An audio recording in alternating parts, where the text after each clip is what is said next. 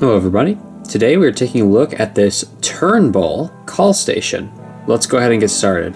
So this here is a new fixture here at the workshop. So these here are actually Turnbull buttons. These aren't Epco or anything like that. And I've never actually seen these out in the field before. They are very, very light to press. You barely have to push them to make them activate. And this particular one is a roto dial. So just taking a closer look at the actual button, you'll see it's just a very basic square button. And when I push down on it, you can see that the distance that the button travels is very little. And then up here on the top, we have the roto dials. And you can see here, it goes from G up to 3. So here's what it looks like on the back. So first thing you'll notice is the large roto dials, and we'll take a closer look at how these work in a little bit. And then down below are the buttons. So you'll notice here that there is a metal plate, which is the main plate. You'll notice there is a second metal piece, which is fully attached to the panel, and that actually makes this thing very heavy. However, in order to remove the parts, it's very easy. The buttons are simply clipped on with these clips, and to remove them, you just pull the clips and pop the button out. In order to take this other button out, I gotta take these roto dials off, which I'm gonna do anyway, because they are dirty, and you'll notice up here that they need to be fixed because they've been pushed in.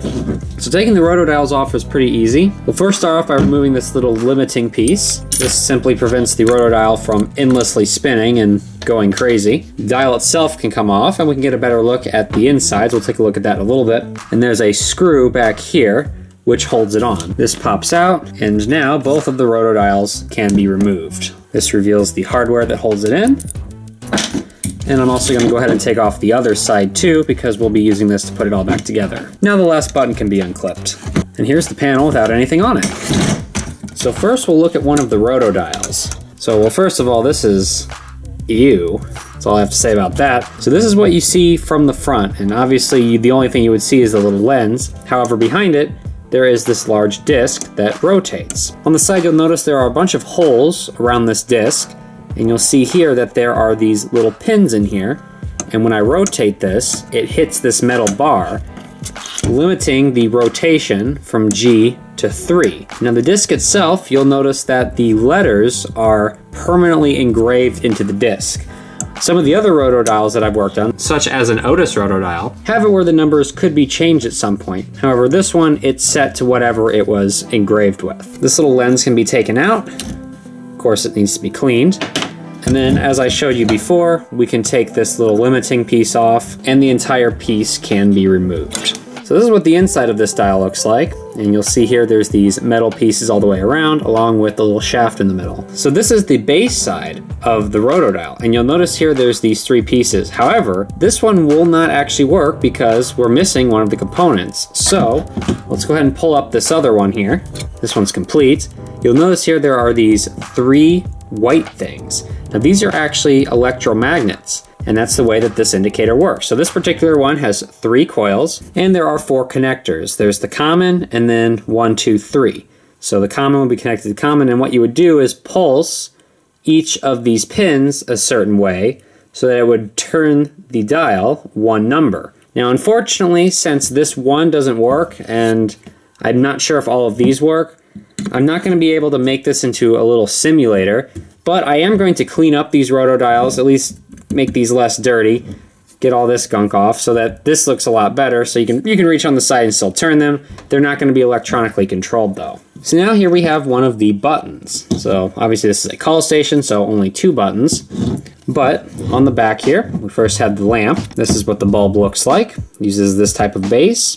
The lamp socket can unclip from this clip here. So there appears to be 2 independent contacts on this button. So you have the connection point here and the connection point here. When you push in the button cap, it pushes down those metal bars, which completes the circuit onto these here. So pulling out the metal contacts, this is what one of the contacts look like. It's just this metal piece, and it pushes up against this other contact.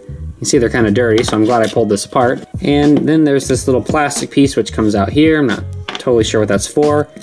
And then the entire button can pop out. So here's the main frame, and then here is the button. And you can see here that the button cap just kind of pops off, and if you gently pry on the label, it also comes off. So there's the arrow, which I'm going to clean, and here is the button cap. So all of these pieces just kind of sit on top of one another, like that, and then sit behind. However, since this is so full of gunk, I think it's time it needs a cleaning. And here are the buttons after cleaning. They definitely look a lot better, and they will hopefully function a lot better because I cleaned all the contacts. So all that's really left to do is clean up the roto dial parts and get this thing wired. So I've got some of these larger bulbs, but these will work on a 9-volt battery. And what's nice about these is they are kind of large, but there's plenty of room on the back to put these. It may light up the wall a little bit when it's on the shelf, but oh well, that's just how the design is. So that will be wired up, and wiring these are very simple. This is just like any old basic switch circuit. You've got one end here, so this would go to like the positive of the battery, across the switch. You can see here, this is going to one end of the lamp. So from this end, the switch to the lamp, and then this would be the negative. If you're gonna do 2 of them, you would just wire them together. So you would put these together here, put your positive on here, so both of these are positive, then connect the same wire to the other end of the switch, and then connect the 2 negatives together to the battery. So wiring this will be very simple. So I'm going to finish up with the restoration by cleaning up these roto dials, then the plate, then get this thing all together, and we'll see how it looks when it's done.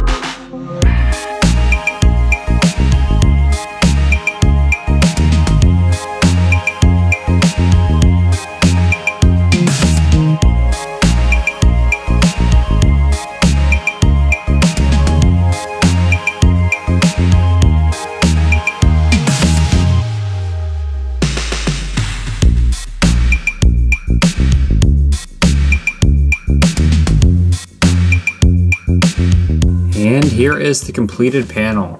And you can see here that it cleaned up very nicely and it looks really good now. The roto dials are back intact.